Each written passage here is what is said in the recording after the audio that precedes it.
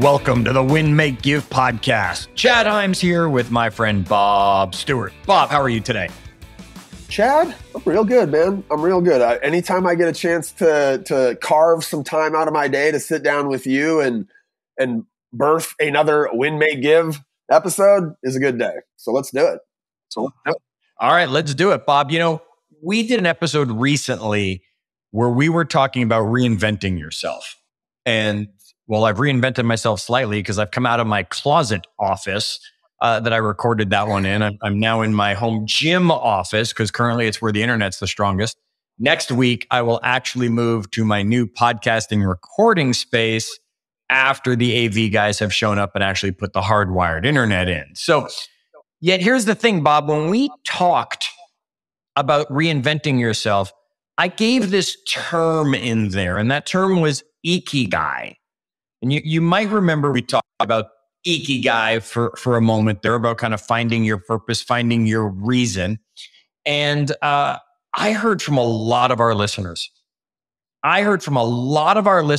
messaged me about where's that image when I didn't post it quickly enough in the Facebook group.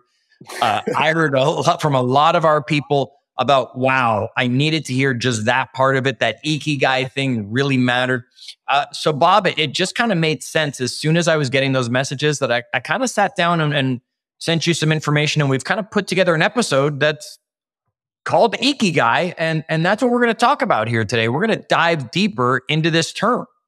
Okay. So just for anybody listening here, if you wanted to go, it's ikigai, ikigai. It's a Japanese word, right? And what is the actual, do we have the actual definition of it? I can give you the actual definition of it. Usually I call you on that. And it depends on the language that you're quoting, right? Okay. In Japanese, it means reason for being.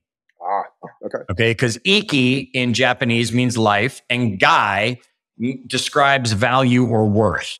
So ikigai is your life value, your life worth, which in English has kind of been translated to your reason for being. Okay. So that's the definition of ikigai. And I wanted to share, as I was doing some research on it, there were two gentlemen, Hector Garcia and Frances Morales. They were researchers, and they were having this philosophical conversation. Words still getting tied up in my tongue sometimes here. They were having a philosophical conversation on life. And during this conversation, one of them mentioned the ikigai term to the other and kind of brought it back up. So they went on this research trip, kind of like how you stalk our clients when we have guests coming on. Yeah. They kind of went on this stalking the term ikigai and what it really meant. And it took them to Okinawa. Now, Bob, I know you know Okinawa, and do you know why Okinawa is probably famous to you? I mean, there'd be some World War II references in there, but I believe, Chad, that Okinawa has like the highest life expectancy in the world, I think. Okay. Right? Bob, you're way smarter than I was because I didn't know that. To me, all I truly knew about Okinawa is that's where Mr. Miyagi is from. Yeah. Right? So, Mr. Miyagi is from Okinawa. That's all I knew about it. But you're right. They found that it also has the highest life expectancy in the world. So they stayed there for a while and wanted to learn about what made that happen. And most of the people who lived there said it was finding or discovering their ikigai and truly living it was the thing that brought them joy, which extended their life. Okay, so Chad, let's real quick because I think what we wanted to talk about are some rules for ikigai, yes. Right? And that's kind of going to be what our discussion is today, is this kind of unpacking of what is it, like what are the rules you live by if you're driving towards this idea of living your ikigai or living your life filled with its highest purpose. So the graph, the chart, the drawing that people were giving you a hard time about not getting posted up on Facebook immediately, right? So they can't see it, but we have posted it in the group. Yep. And we did in the last episode, you kind of described it. Can you describe it for me again so that we can kind of bring the different facets of ikigai together, and then we'll dive in and talk about some of the rules. Absolutely. So Bob, you're right. It's in our Facebook group, which is facebook.com. And then Win, Make, Give would be the group you'd want to search. I posted a picture of it after the last episode. Now, I don't know what order these go. You might have to scroll back a little bit, yet it's there for you.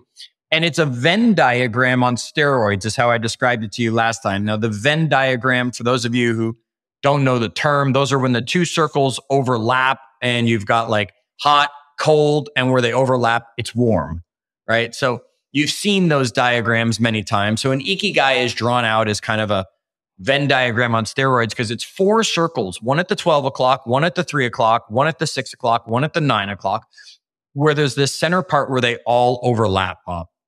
So I feel like you would be really good at what's the game where you like act out the thing, because like that you saying the 12, 3, 6, 9, that was like the perfect for me. My brain just totally was like, oh yeah, that makes a ton of sense. Sorry, keep going. Charades, a little, charades. There it is. Yeah, charades? Yeah. All right, good. There we go. I can't talk in charades though, so it'll be interesting to try to explain this one. Yet here we go. The 12 o'clock circle are the things you love. Okay, the 3 o'clock circle is what the world needs. The 6 o'clock circle is what you can be paid for. And the 9 o'clock circle is what you are good at. Now, circles all overlap each other. So love and what the world needs overlap each other and become your mission. What you can be paid for and what the world needs becomes your vocation. What you're good at and what you can be paid for becomes your profession. And what you love and what you're good at becomes your passion.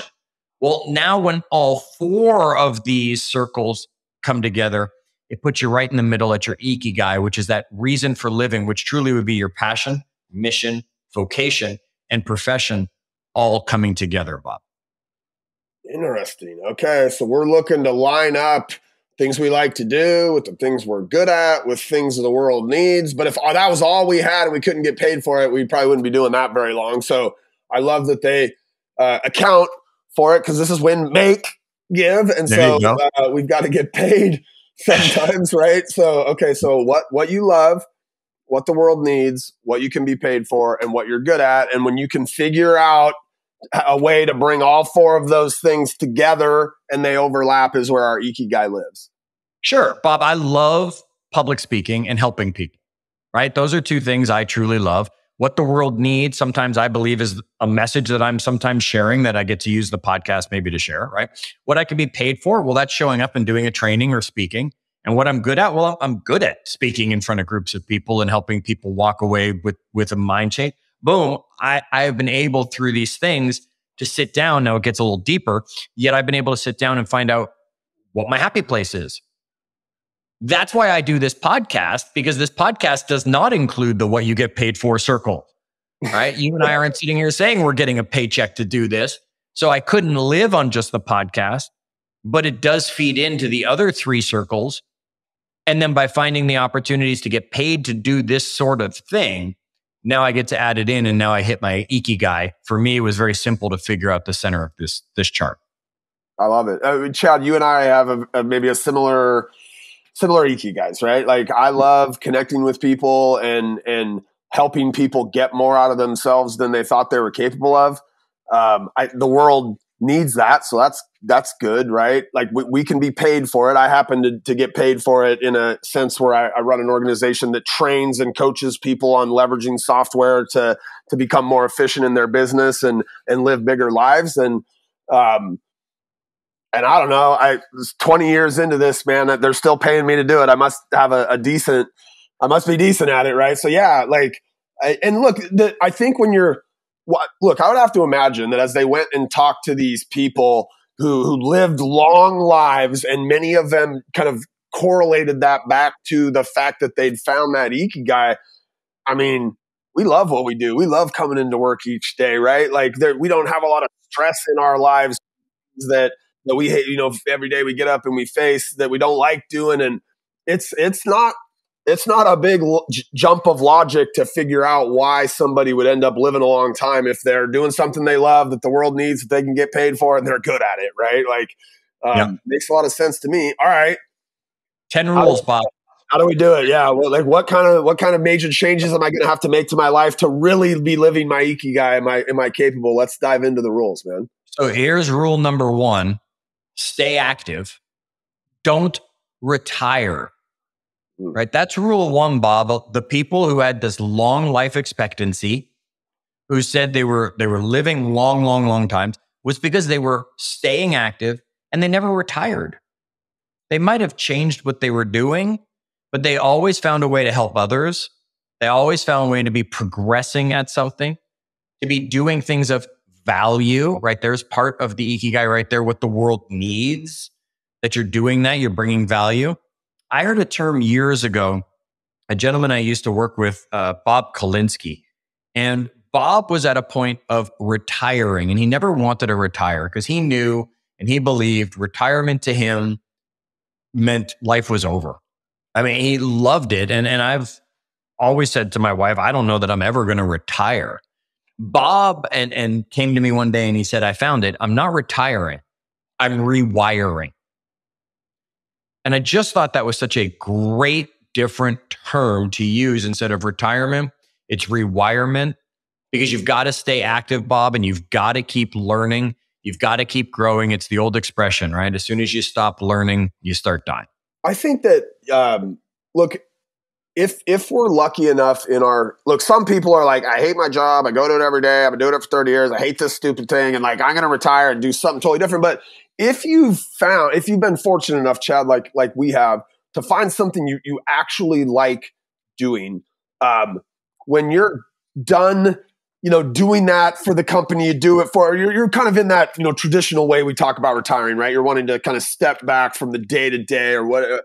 You've got to find something that replaces that energy that you got from doing that thing that you were happy doing, right? So like for us, like when you're officially, when you retire in the traditional sense, right? You'll still go out and meet with groups of people and talk, and you'll probably still have a few people that you coach, and and if you don't, Chad, if you're like, no, I am going to step away, you're going to have to find some other way to go pour into people, to go lead people, to go mentor people, right? And when we don't, people's lifespans get real short after retirement if they don't replace the good aspects of their job or the things that brought them energy and really gave them a sense of purpose when they go away. I think about my father-in-law. He recently retired after basically 35 years as an educator and an administrator in education. He was a president of a college when he ended his career, and he spent about the first 6 months after retirement realizing this is not for me.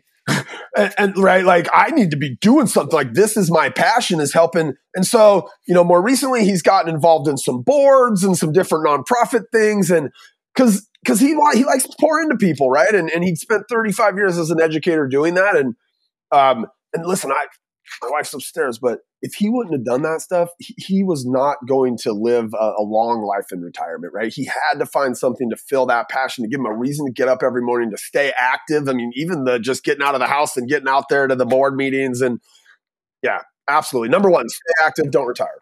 And you're right there. Once you retire, and I'm putting air quotes around it, right? Once you retire, you don't necessarily have that thing to get up for anymore. You could say, oh, I can stay in bed a little longer. Well, then that starts to wear on you, right? Then you can be like, well, I don't have to leave the house today, right? You don't have that meeting. You don't have that person to see. You don't have that phone call you've got to make today. So folks, I hope that you're enjoying Win, Make, Give, because there's a reasonable chance we're on season 3 now. Bob and I might still be doing this on season 30, just so we don't have to retire. We could just keep coming together and doing Win, Make, Give. That's right. We'll be down to 3 listeners. Like, oh my God, these guys, I don't even know why I'm addicted to them now. I can't get rid of it. We'll be the guys up in the Muppets, the booth, the 2 guys up there. That'll be you and I, whatever their names were. Someone can tell me what their names were, but you know who I mean, the cranky guys up in the booth. All right. So Bob, rule number 2 or lesson number 2 in there, right? Leave urgency behind. Slow down. Real quick, Statler and Waldorf. There you go. Thank you, Bob. Thank you very much. So nobody has to bother messaging me. Bob's taking care of it. So I'm sure I'll get them sent to me, though. All right. So leave urgency behind basically means slow down, Bob. right? So if you walk slowly, you'll go far.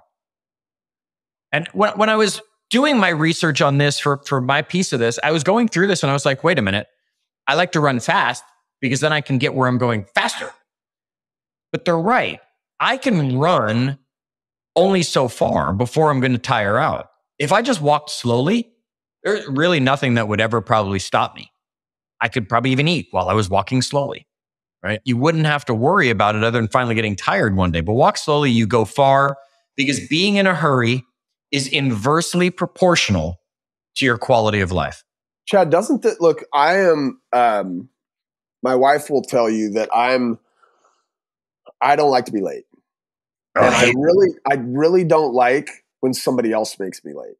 And in my house, that's my kids, right? My boys, I take them to school every morning, and I hate being late. And there's just, for me, there's a lot of stress around it, right? Yep. And we all know, look, if you don't realize this, you should. The stress kills. Yep. It leads to increased, blood pressure and heart issues, and like stress is not healthy. And so when I tend to be in those times when we're late and we're behind and I'm having to move fast, I know there's more stress on me, right? But the day when I can somehow, some way, right? Every parent knows that one magical day where everything goes perfectly and we slow roll our way out of the house and we're not worried about being late. Like, I think we all intrinsically know that slow is more healthy. Yes. Right? Absolutely, Bob. Stress kills. You're right. So we need to slow down, because a lot of our stress is self-imposed because we're in a hurry to do something or get something done or get somewhere. It's a great point. All right, number 3. Don't fill your stomach. Eat a little less than you ever think you need to. Oh, man. Kind of the 80% rule, Bob, right? But when you're starting to feel full, stop. Don't push yourself to full. You can always have something a little bit later. And that's not the way, especially the American way, right? Yeah. The American way is, let's go out to dinner, let's order a meal, and it's really 4 servings on the plate. And what did mom, dad teach us when we were kids, right? Clean your plate. Wait, have you ever been to Maggiano's? I don't even know how wide of a change that is. Like, our restaurants are set up for us to go in there and basically stuff our face and still take food home. Yes. Like, look, this is one, if this is real, if this can actually help me live a longer life, this is going to be a really hard rule for me to figure out. I'm one of those people, I'm like, as I'm eating it, Chad, I'm looking at it going, I shouldn't eat this. I'm so full. This is going to put me over the top, and in it goes, right? So, right. You were already at 100%. Forget having even stopped at 80%, Bob. Yeah. You were already at 100%, and then you took it to 120% because why the hell not? Right? Again, not healthy for your body, not healthy for your organs and your inner system. You'd be much better off eating a little bit less and having something to hold you a little bit later, just to keep the body moving and the blood system flowing. But here in America, it's so hard to do this one. You're right. You walk into a restaurant and they want to, give you so much food that you're going to be sick before you leave. And again, my mom, love her, but I was always raised, clean your plate, finish what was there. Problem is, we have too much food on our plates. Get smaller plates, people. All right. Wow. Number 4. I know you know number 4 here as we were going through it, and going to Maggiano's might be a great way to do this. What was number 4? Surround yourself with good friends. Yeah. And here's look, and maybe later down, I think there's another one that maybe kind of ties closely to this, but that I really do believe if stress kills you, laughter can extend your life. Yes. And so I think later there's one that's maybe similar or related, but yeah, good friends, man. Who doesn't feel better after coming home from a night out with a group of good friends that lift you up and are talking about positive things and are moving in a similar direction in their life as you are? I'm a huge fan of this one. I think that, this is a tricky one too as you get older, Chad. I don't know if you identify with this, but I don't make many new friends, right, at this age. And we're starting to get to this place where now our kids are in school, so we're starting to make a few new parent friends, right? But look, most of my friends are still people I've been friends with for since high school or college, or right. Like, we don't tend to make a ton of new friends in adulthood, but man, you got to make it a priority. I think it's definitely a way to extend your life. And we're talking about ikigai as this kind of method that allows us to live long, fulfilling lives, right? Yep. Makes sense that would include other people who lift you up and are there for you, maybe sometimes even when you're down, right? Yeah, and it's an excuse for a girls' night out for the ladies, or a guys' night sort of thing. Surrounding yourself with good friends. Those are the people who are going to tell you the truth. Those are the people, like you say, who are going to lift you up. Those are the people who are going to bring you the encouraging words that you need, Bob. These are the relationships that we need to have. People who live a long life usually are surrounded by good friends who are living a long life with them. Okay. Right. Number 5, I think I'll take number 5. Yeah, you go ahead, my friend. You go ahead. All right, I got this one, Bob, because it's get in shape. Right now, that doesn't mean you have to go Arnold Schwarzenegger shape, right? Getting in shape is going to just mean, even if it's low impact, that there's some exercise you're doing regularly, because exercise releases hormones that make us feel happy. It's as simple as that. Exercise equals happy. Now, you might not be happy during it. You might not be happy the next morning if you're dealing with some of the, delayed onset pain that comes with it. But exercise releases hormones that make us feel happy. It's as simple and easy as that. I can tell you, I'm living it right now, Bob. So our listeners know I'm going through this move. This move has been, let's just say challenging at every aspect, Bob. From contractor issues that we've had, to delays on things, to broken furniture that arrived, to this, to that, challenges all over the place. And I can tell the days that I'm able to get a workout in, I'm happier through the day. And days that I don't get that workout in for whatever reason, it interrupts my workout, I end up in a position where I'm snappy, right? Exercise just makes us happier. And look, there's science, there's empirical evidence, there's it's a fact. Everyone should do it. It's just as easy as that. All right, I'll get off my soapbox, Bob. You bring us number 6, because I think it's kind of similar to number 4 in some of the things you were talking about. Smile. And I would, to me, laughter, and I know laughter, I think, is one of the elements of the 15-point plan. A little plug for you and Jolene right there, and the 15-point plan podcast. The rules of ikigai say smile. I think I would extend that to laughter, but yeah. Well, I challenge you to laugh without smiling, Bob. I don't think it's possible. That's right. It's not. Have you ever done, this is and smile, and here's why I'll extend it to laughter. Have you ever been in a room when Ben Kinney does the laugh for 30, everybody in the room laugh for 30 seconds deal, Chad? Yes. It always makes me laugh. When you do that, so when you do that and you laugh uncontrollably for 30 seconds, you feel different afterwards.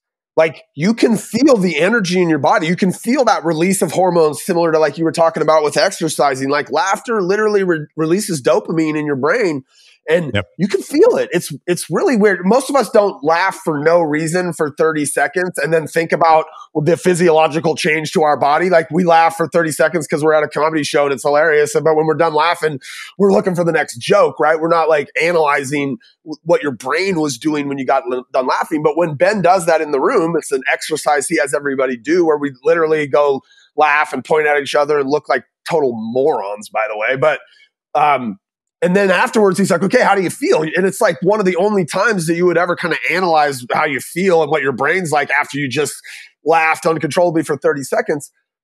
It doesn't surprise me at all that smile, or again, I think it extends to laughter, because if I'm going to put a good smile on my face, I like to do it with something funny. But it makes a lot of sense that this would be a rule to live by, or a rule for ikigai.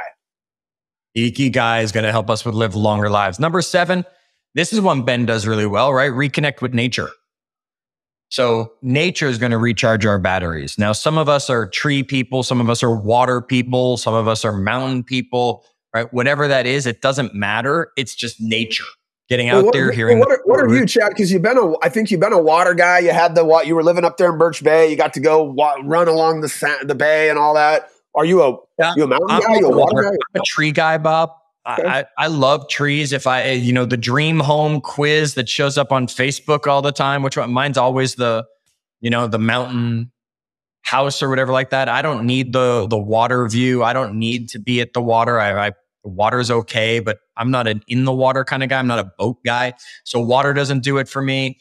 Mountains are fun and beautiful, but me, trees. I want to see trees. And if you've ever been near, and if you've been invited to any of the homes I've lived in, trees everywhere. All you'll see are trees around us. Again, if you look at the artwork, Nita and I even collect the thing that inspires us. Trees are in a lot of them, things like that. So yeah, nature to me is a walk in the forest or just being around trees. I love it. So I was born in the woods. I come from many generations of loggers. So like kind of my DNA is the trees. I love the trees. I love the woods. My wife's a city girl. And so I think at this point in my life, we've decided that water is a nice meeting point in the middle. And I think I've talked about, we're looking for a lake house right now, and we'll get that thing here soon. But so we have this park near my house. It's called Swamp Creek Park. There's nothing in it but this really cool creek that I take my boys sometimes out, and he goes fly fishes in there. But the other day, I take my boys over there all the time. I just like getting them out in the woods. It smells different, Chad. It feels different. It's a slow, like right when I walk into that park, I feel like stress come off my shoulders. I don't like when I walk through Seattle in the city, I walk with a pace. When I walk through Swamp Creek Park, Chad, I stroll, my friend. So reconnect with nature. Absolutely. I think my boys are at that age where I get to take them and do that. We go, you see how high they can climb in the tree, and love it. And there's there's a sense of peace, I think, connected with nature if we do it the right way. Yeah, you're absolutely right. And if you've listened to just yourself, Bob, we've done 7 of them so far, and we'll recap them at the end. You've said so many times, I can feel my stress leave, right? Stress kills. Stress is the thing that interferes with that longevity of life. And you keep pointing it out, whether you're conscious about it or not. Yeah, I get out there and the stress is gone. I did, and the stress is gone. I laugh, and the stress is gone, right? If I didn't stuff myself, the stress of, I can't believe I ate so much, my body's feeling, it would be gone. It's all there for you, Bob. So I really want to thank you for sharing all that stuff with you in real life. That one is going to be hard for me, the overeating, but we'll get you. We'll get you there. And Bob, as I say, thank you for sharing. Of course, that's number 8, right? And gratitude or giving thanks. Gratitude is another one of the 15-point plans. Ben obviously knew how to release some of that stress as he was building the 15-point plan. If you have no idea what I'm talking about, folks, come join the 15-point plan podcast, where Jolene and I take Ben's 15-point plan program and have turned it into a podcast to help you get out of a rut and into a groove. But Bob, it's giving thanks, because the more you give thanks or the more gratitude you show, your happiness actually will grow. We start almost every meeting in our organization with a little open window for people to give thanks. Point out somebody that helped them, thank that person, and we call it gratitude, right? So we've got a little 3 to 5 minutes in front of every single meeting where somebody on the team, at this point, because it's become kind of a cultural thing in our organization, there's 50 people that want to share, or smaller meeting, more than can even share. So we're constantly, we want it to be an organizational kind of standard that the people that we are connected with and that are part of our world are thankful, right? For whatever it is that day. And Ben always says something like, it's hard to be upset and thankful at the same time, or something like that, right? So I can give thanks for sure. Absolutely. All right, number 9, Bob, is live in the moment. Now, if you've ever read The Power of Now by Eckhart Tolle, one, you'll agree with me, it's one of the hardest books to read. But the message in it is so powerful. And it says, don't regret the past and don't fear the future, because today is all you have. And that's one of the rules of ikigai, is to be in the moment. And you can be sure people with a long life, they might remember the past. They might rejoice in memories of the past. They might relive moments of the past, but they're not regretting things they can't go back and do anything about. And they're not worried about what's coming next. Right? We just did an interview with a guy who, I don't know, again, if it'll be dropped before this or after this, put a little worry into me about the future. But then immediately after the episode, I was like, nah, I'm in the moment. You know, what happens, happens. And if I can help impact that change, whatever's going to happen, okay. Yet today is what I've got. I have no idea what's going to happen tomorrow. And I can't regret what happened yesterday because I can't fix it anymore. I mean, this is an episode in itself, right? Like, yeah, you can't change that past. I think there's a saying around this. It's like, anxiety is worrying about the past, and stress is generally when you're looking too far into the future. Like, it's something like that. But yeah, I think the more that we can just focus where we are, the less, again, this is all mental energy that leads to things like anxiety or stress. And when we can't, especially when we're looking in the past, can't change that. So why have anxiety and stress around it? Right now, we can plan for the future, but this says fearing the future. And I think one of the reasons we end up fearing the future is we don't have a plan, right? We've never done the Wealth series, and we don't have our roadmap for how we're going to retire one day, although not stop working or engaging our brain, right? But yeah, live in the moment. I love it. All right, that's number 9. That's number 9. Let's recap them, Bob. Let's go back to the top, and I'll take everybody through them, and then we'll hit number 10 here. Number 1 was stay active, don't retire. Number 2 was slow down. Number 3 was don't fill your stomach. Number 4, surround yourself with good friends. Number 5, get in shape. Number 6, smile. Number 7, reconnect with nature. Number 8 is give thanks. Number 9 is live in the moment. And Bob, number 10 is simple. It's follow your ikigai.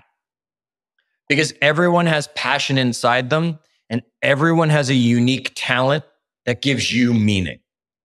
Discover it and live it.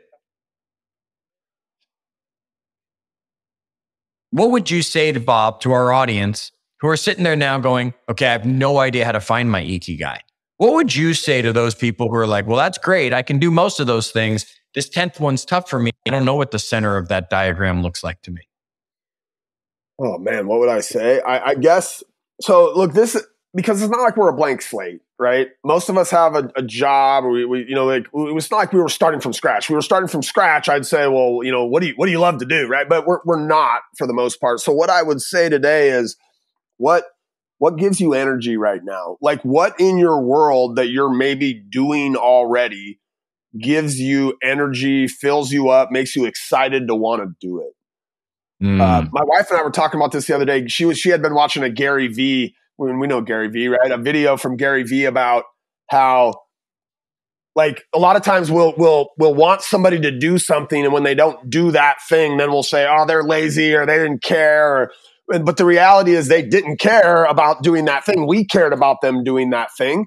And so I would say, like, what things are you drawn to do? What gives you energy? Like, when you wake up each day, if there's a million things to do, what do you tend to want to do, right? You have to find that thing that gives you energy. And Ben talks about this all the time, right? He's constantly in his world trying to leverage off things that suck his energy, right? And trying to go lean into and do more things that give him energy. It's one of the reasons you and I do this podcast and don't get paid for it, right? And Ben said, hey, do you guys want to? We're both like, yeah, this gives us energy. We like getting in here and talking and bringing these messages that we've learned to people that maybe haven't learned them yet. So I guess that just the first thing I would say is try to find that thing that fuels you, that drives you, that gives you energy. And then you got to start working on the other things. Okay, well, if that's the case, can I get paid for that thing? Like, maybe I'm already being paid for that in some way, right? But like, can I start to carve out a niche, like a place in my, like me, for example, when I started with Ben, I wasn't doing stuff that I really, really enjoyed doing all the time, right? Over time, I've been able to find a lane here in our company and inside of our organization that allowed me to really do things almost all day long that I'm energized by, that I get, I get energy, Chad, from leading these teams, from leading a group that's out there trying to help people get more leverage in their business. So first, find that thing that's you're passionate about, and then start to figure out, how can I dial in more and more of that for pay, right? Chad, for you, that's been, you do a lot of speaking stuff. You've written a book. Right? So I don't know. You're just basically working through each portion of that wheel, trying to figure out, how do we get those things to line up? Because those 4 things are all out there independently in your world, whether you're trying to get them to line up or not.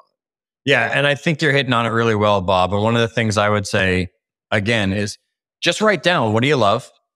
What are things the world needs? What are things you're good at? Start looking for where those 3 come together. What the world needs, what you're good at, and what you love doing. Because just because you're good at it doesn't mean you love it. Okay. So make sure you love it as well. And then fill in that bottom circle, which is and get paid for. And then you'll start to see your ikigai come to life and come to the front as you're coming up with what those things are. And I hope we all live long lives, Chad, free of stress, with lots of smiles, surrounded by friends. We gave you guys some rules that can at least put you on the path to this being a more likely reality for you. Chad, look, we talk here like, you and I aren't in the ikigai 100%, right? This is a constant thing that we're trying to hone, to become even, just even more driven and passionate and fulfilled by what we do and what we get a chance to do every day when we wake up.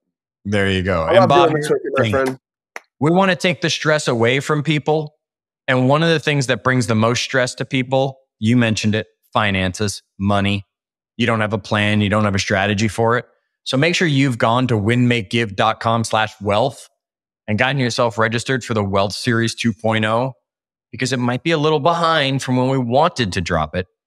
But that's because it's going to be so powerful, it'll be worth waiting for. And we want you to be there when we drop those episodes. Be notified, get the homework, work along with us as we help you go through the Win, Make, Give Wealth Series 2.0. Until that happens, make sure you stay engaged in our Facebook group. That's Win, Make, Give. And as always, until our next episode, do good.